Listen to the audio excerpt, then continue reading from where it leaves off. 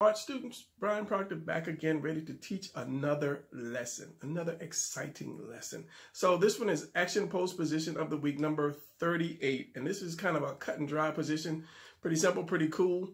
And I go into great detail about doing this, so it should be no problem for you guys to follow along, none whatsoever. So with that in mind, well, let's just do this. Okay, so this is the final inked product. So as I say, it's a pretty cut and dry position, pretty cool. So, but I wanted to add a little something to it to just make it a little more dramatic. So this is it. He's powering up and he's about to tear some stuff up. So if you like that and you want to draw that, there is some good detailed instructions that goes along with this. So enough of me. Let's get drawing. All right. So I'm going to try this. This is going to be a kneeling pose, and I'm going to mark off my points where I don't want to go out of. And I'm going to do this real quick to start out with, and then I'm going to break it down to you guys because it's best to do a quick sketch than a slow, because whenever I do slow, I'm too stiff. So start out with the torso, of course.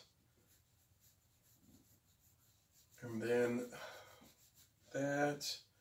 And then I'm going to curve it a little bit here. So because he's straight, I could use the ball or I could use the tuna can, but since it's kind of crooked, I want to use kind of a ball on this.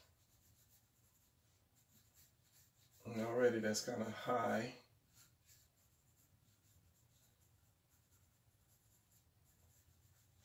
So let's continue to do the sketch. So oval. For the legs, one leg is going to be up, the other leg is going to be down. Leaving room for the crotch. This leg is going to go back, and the foot is going to be about right here. Right there. So this one's going to go up, and this is going to go down, and it's going to be above. That foot is going to be above that line. This is the knee hitting the ground. So this one's going to go back a little. Not straight down, but back. And then the foot is going to be about right here. Like so. And I might adjust it a little bit.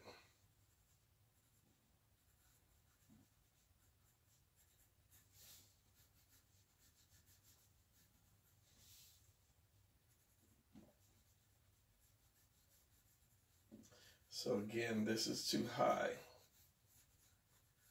It's torso.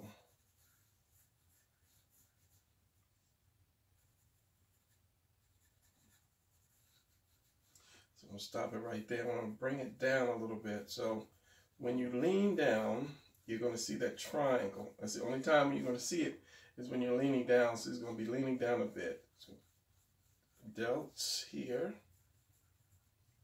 Arms are going to go back and out, like back behind him, and then come out about right here, and then I'm going to have his fists. So this one is going to go out, back right here, and have his fists about right there. So this cat could be powering, why can't I say that right now? Powering up, or just mad and about to just get ready to kick some butt. Bring this out a little bit more. And of course you have that V right there for the thickness of the neck. That's as wide as you want the neck. And then you want the head. And I'm going to bring the head down a little bit because he's kind of like ready to pounce. So you don't want the head way up above the shoulders, too far above the shoulders. And of course the shoulders. So the chest is going to be about right here and then up. And bring that leg up a little bit more. So the leg is going to come up there. I don't want to give him tiny legs. There's knee, right here. And as I said, that leg goes back. So that is the position I'm working with. And I'm looking at it in my monitor to see what I might want to improve on. Start at the muscles. And I had a viewer ask that I have any videos on where to place the muscles. And I tried to respond to you if you're seeing this. I forgot your name. But basically all of my videos are show you where to place the muscles. And I mean, that's the part about drawing. You need to know where the muscles go. So if you can look at basically any video where I'm drawing the anatomy, it shows you where to place the muscles. So there are a few that maybe focus more on placing it, and it would be some of the ones that are like how to draw arms or how to draw this or how to draw in specifics. Not so much the action pose position drawings, but the ones that specify drawing a certain thing. It shows you how to draw the muscles. So yeah, if you are watching this video and you're wondering, or if anybody wondering, do I show how to draw muscles? Yes. Or how to place the muscles? Yes. So let me do this real quick because that was a quick drawing, and if anybody was trying to draw this, they have no idea what I was doing. So basically, torso, I mean, everybody knows that if you watch my videos, if you stay with me, torso, center line, usually you go across for the collarbone and the mountain, as I call it, right there. It's basically like a big mountain. And from here to here, when you go straight down, your chest comes just above this point on top of the mountain, just above that, and then it curves right here and goes up because the arms are right here, or the delts are right here, and the delts are that part of the top part of your arm, you know, your bicep, and then your forearm. So when you lean down, this is straight pretty much. If you're standing straight up, if we're standing straight up having a conversation looking at each other, but if I lean down like I'm looking at my shoes that are untied, that straight line is going to become a V, a diamond. Should I say diamond because of the back of your shoulder. It's going to become a diamond. So your neck is going to be placed lower down like that. And that's the only time. So when you lean down, of course, this has got to come down more. And you probably see less of the mountain. The mountain will drop down as well. It's like, what? I can't think of it right now. If there's a hole right here in the top of this egg, and you drop that egg down, that hole is going to be here. So everything that was down here, like if there was a stripe, there's a hole at the top of this egg, and there's a stripe right here. Now, when I drop that egg down, I lean that egg forward, say I wanted to pour out some of that delicious egg yolk, and I tilted that egg down where the hole is here, where that line is going to be right about here. Same thing with the chest. When you start dropping stuff down, when you tilt stuff over, everything's going to tilt more, and this is going to show less as well. So with that, I gave you the waist, keeping it round because he is leaning a little bit, so that's going to be round. And if you've seen that, I call this the tuna can. I do my waist like this. If he's standing straight up and down, it's like that. So basically, it's kind of like a tuna can or a hockey puck, the whole thing. If you draw the whole thing, it's like that. But if not, and then when I call it upside down house, which is the shaped like an upside down house. So, but you're keeping all of that round, and you don't want to go too tall because he is leaning over. This cat is leaning over. So that's why I shortened it, because it was a little too long, but I'll leave that there. The leg is an oval. It's just an oval. It's coming up at an angle like that, and that one is the oval as well, coming down. Two ovals. That's it. Now later on, I'm going to do a video to show you how the actual shapes of the muscles, because that's a one thing that a lot of people are having trouble with. The basic shapes of the muscles, where they bend to go in and where they come out. So this one is just a cylinder coming down, and I'm not trying to redraw this. I'm just trying to show you real quickly what I did. And this one is a cylinder going back. Usually if you kneel down, your foot is usually right there at your buttocks. Your heel is at your buttocks. And so when you do stuff like this, you just have to make sure this is not too long or this is not too short. Usually if it's in perspective like this, you shorten it a little bit, but this one's not in perspective, so it will come out its full length, shall we say. And this is going back. Now, if I took this knee and if it wasn't going out this side to where you can see in between his legs, if his leg was right in front of you, it would be more like this. It's going to be up in either way, so it's going to be more of an oval. The knee is going to be directly up, and it's going to come down like that. And of course your foot, you'll see the front of your foot. So basically that was just an oval. An oval, yeah, oval, not cylinder, yeah, an oval, but more egg shape, more egg shape like that, because this part of your thigh, this part is going to be fatter than that part. So it's going to come out like that. Do a circle for your knee, and then cylinder straight down, making this wider than that. And then your foot is basically half a triangle. So if you did a whole triangle, it would be like that. So just straight down from that leg. Your ankle is going to be here. Your inside ankle is higher, which is this one, higher than your outside ankle. So usually I'll do something like that to let me know that this is where the foot fits. And then have a triangle, and then you can add, once you become better with feet, you just add a little more shapes to make it look like a foot. Now if that leg was coming out more, this egg oval would just be a little longer, like that.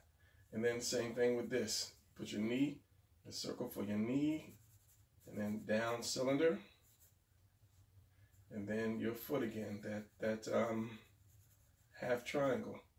Then there's your crotch here, and then if you wanted to do that again, like somebody squatting, same thing here, like that. And then that upside down house, actually it would be like this. I drew through like that. That would take on a different shape, but the only reason you would squat is if you have something on your back, or you were doing like the sumo wrestler, he'd be bent over with his arms coming down, and you'd see that head again. And that, I don't want to keep drawing because you're losing, I'm sure you're losing it with all these lines, but I just wanted to show you how to get those legs. So, and then of course I said the head. If you put your neck here, if you put your head up here, he looks like he's just straight up looking and talking to you. But if you drop that head, or should I say where the chin is, if the chin is right here, this is your chin, right here. Bring that chin down more. It looks like he is kind of you're ready to attack. Think about a cat. Cat always gets down low right before he attacks. So if you bring that head down here into that shoulder instead of above it, then it looks more like he's about to attack. Because if you have your shoulder right here, this is your arms, this is your shoulder, your collarbone. You can have your head up above the shoulders, which is usually what our heads are when we're just standing around talking to each other. And then you can drop the head down to give it more of that aggressive stance. So your chin is up here, you just drop your chin down here. Not too far down now because then it gets kind of crazy. But when you drop your chin down, is your neck, you have to raise your shoulders up just a little bit. And that gives him that hunching over appearance, like he's about to attack. Or just strike a pose. It just looks better when you're doing that. So the lower you drop your head, but you don't want your head like way down here, because that's just, your neck has got to connect to the center of your shoulder. So if your head is way down here, how's your neck going to connect? So your neck is right here, the center of the chest. You have that, I don't know what that part is called, that little dip, and your Adam's apple's right here, so your neck comes here. So you can only go as low as your neck. Your chin can only go so low before it kind of looks really weird. And I really don't think your chin can go past this your collarbone unless your whole body's bending over. So yeah, that's just a given. I might be wrong, but yeah, don't bring it down any lower than past the collarbone. So let's get through this. And this is pretty much done already, but you just kind of add your muscles. And this arm is going back, and let's do that. So we have your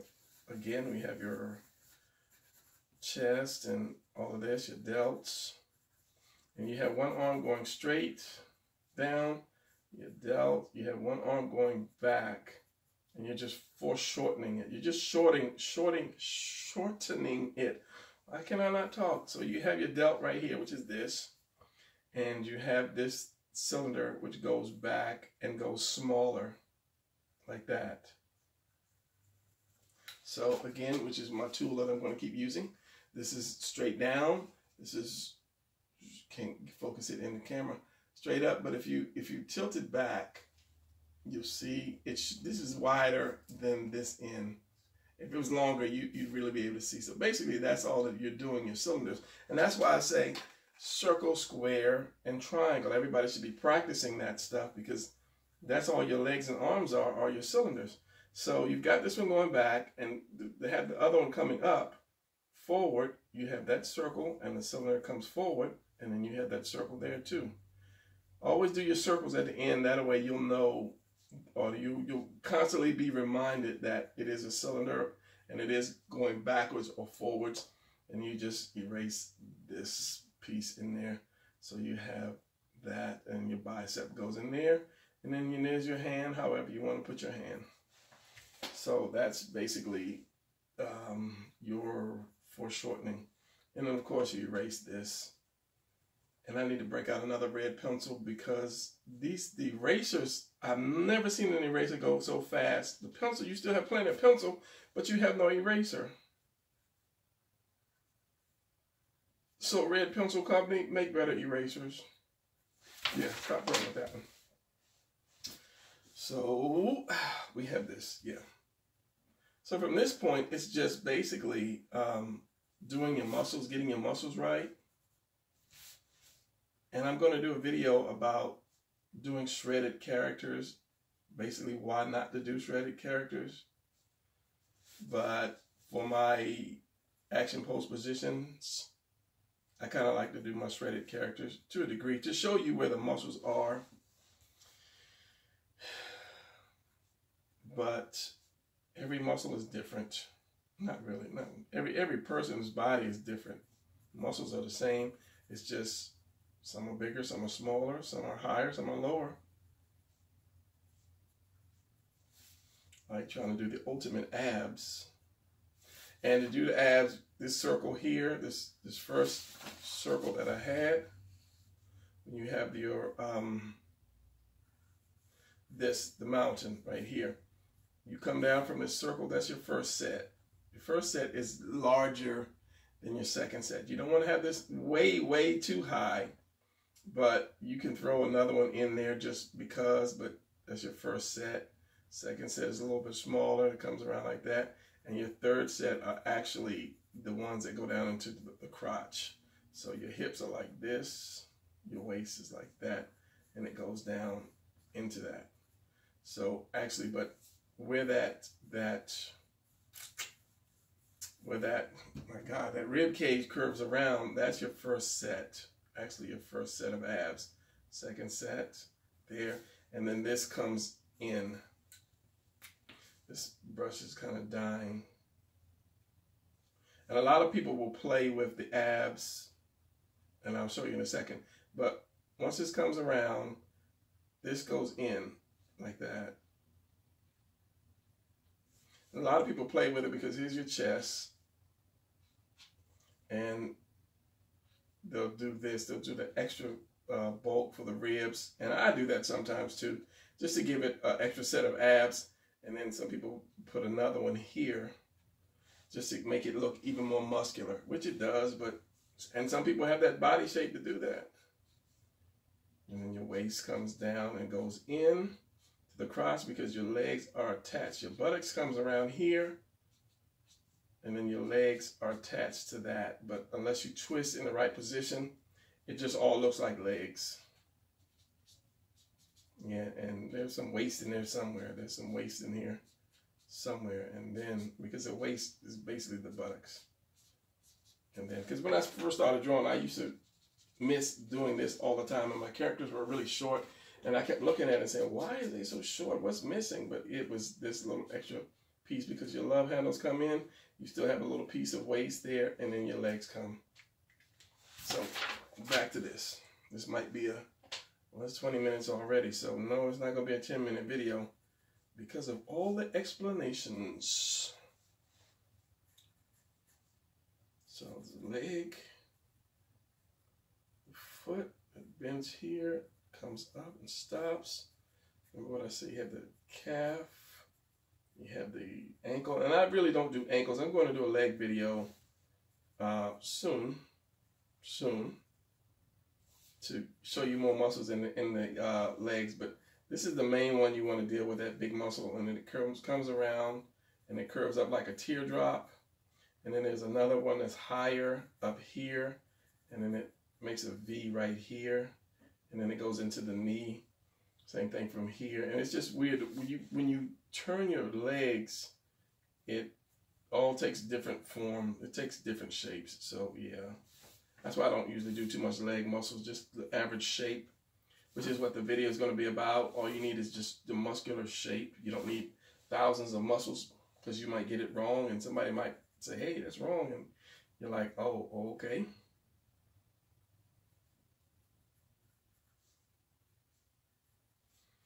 And my hands.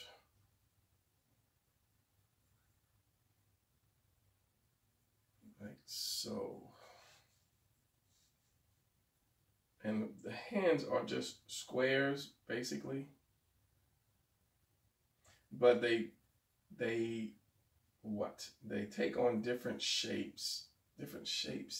How are you explaining that? I don't know, so I'm not going to try to explain it until I can actually explain it. Big shoulders, give them a little bit more shoulder up in there. Center line, which is a lot of times it's off for me because one side of the neck is going to be too wide, because that center line determines where the center of that face is unless you're turning. So this has got to come out more. That's got to go in a little bit more. Keep him centered. Keep his chin. Where did I put his chin at?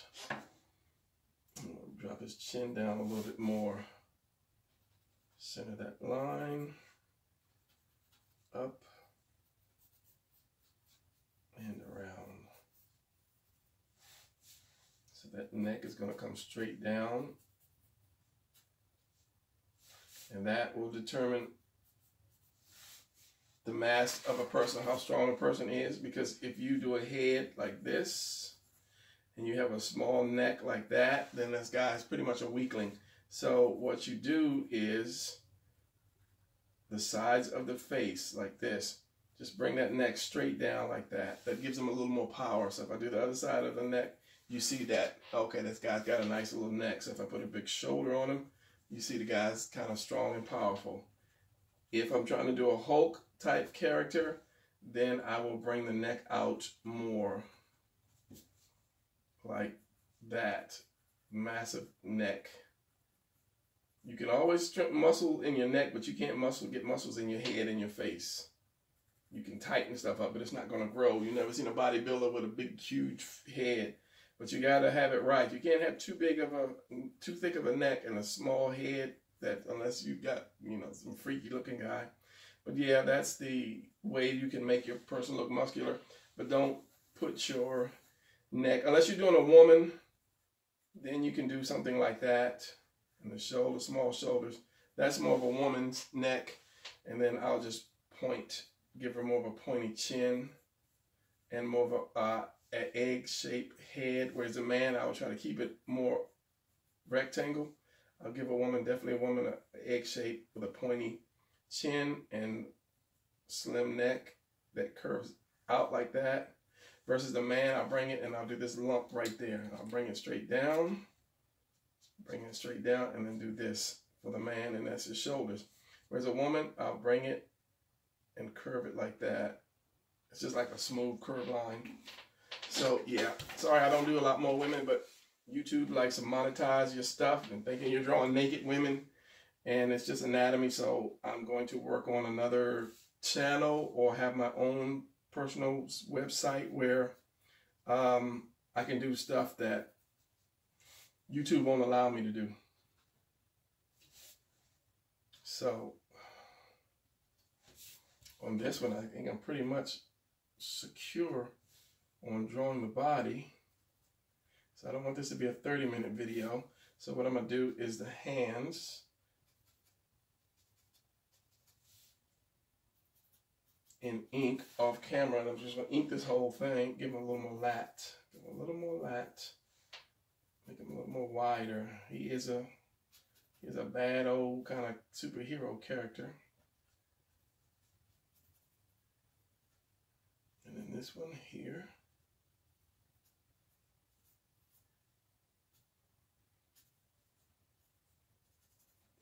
Yeah, so yeah, that's about all I'm gonna do in the drawing stage. You have enough. And the hands, just do the hands real quick. Hands are basic, especially fists. Hands are, what kind of hand am I gonna do? I'm gonna do one up, one down. Just put your thumb. Whenever I do a hand, usually I'll do the oval, but now more kind of the square. And then just do the thumb under here. The thumb comes down like an L, like that. And then you have your fingers 2, 3, 4, but they go down at an angle like that. This is the highest point. This one and this one down, and you can either curve it this way or curve it that way. Usually I'll curve it that way. And then this finger is shorter, so you'll see the bottom of that, and you might see the bottom of some of these. But if you do, you won't see much bottom finger. As in, if here's my light. Here's my fist, and you see some of the bottom of these. But you'll see, because this one is always shorter when you make a fist. This one doesn't come down as far as these. You'll always see the bottom of that finger. If this was working a little better, I would show you more. It's working fairly good now. And I believe it's probably because of the fist has to tuck in like that. The fist has to tuck in, so that gives it a little room for the fist to tuck in. And if you keep it at an angle, and then you'll see some of the palm. But a lot of times you can black that in. Now, if you drew that and you flipped it over, that's the same thing that I'm going to do here. And then your wrist would be however you had your wrist, and bicep like that. But the hand, once you start twisting a little bit more, it adds more. You have to add more to it. Like you might see the side of the finger and this part here. If I twisted it a little bit, so it would be more like that. What kind of example is that, Brian?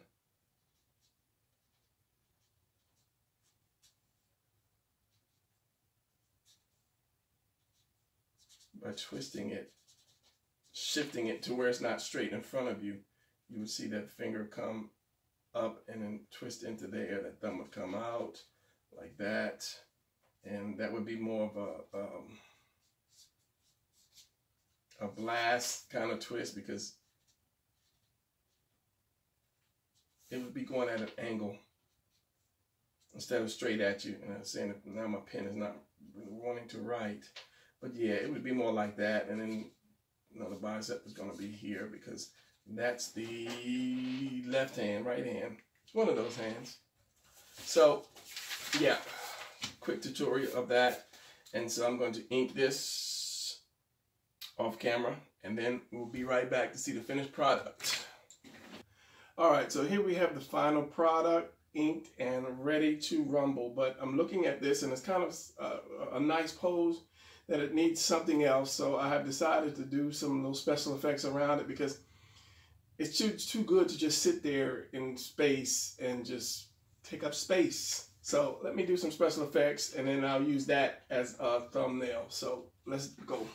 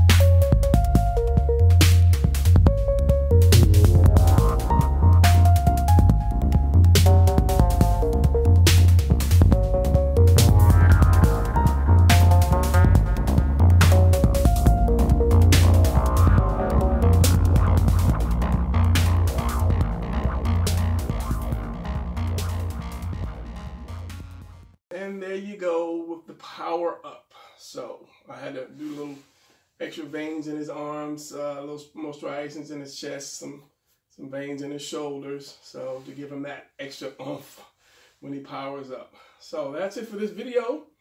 And as always, subscribe. I'm still working on more videos. I'm still doing my how to do comics from start to finish series. I've just been lazy about that, and doing some more things that some people have requested. So with that said, I want to end this video. Hope you enjoyed it. Leave a comment, and if you want to see me do something, email me. I'll leave my email address right here, and then yeah, I'll get back to you. So thanks again for watching and enjoying. See you later.